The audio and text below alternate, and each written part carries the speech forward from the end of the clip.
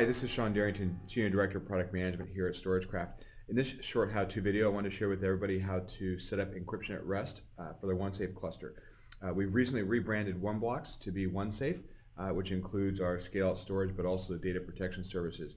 So with the OneXafe 3.1 version and later, you can log in to the web console.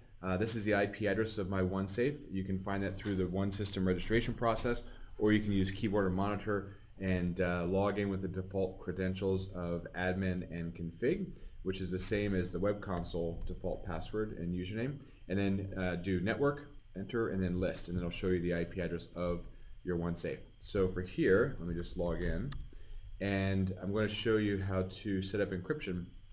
I haven't created this cluster yet because you have to set up encryption at rest at the time you create the cluster.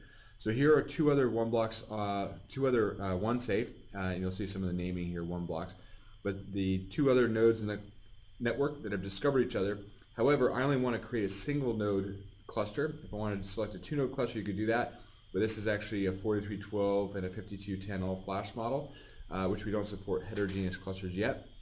So for the 4312, we'll do a single node cluster and we'll protect against two drive failures.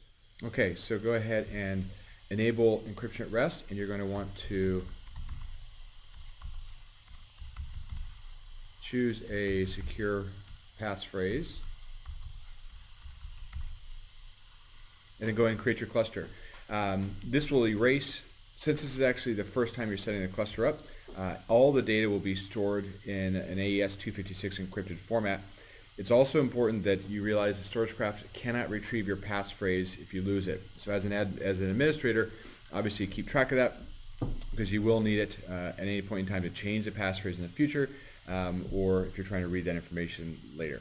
So now after a few minutes, you'll see this going through a number of steps for initializing the cluster and then creating the cluster. And then at the end, you'll have a confirmation and you're off and running. You can begin using it, creating shares, setting up your network profile, and going from there.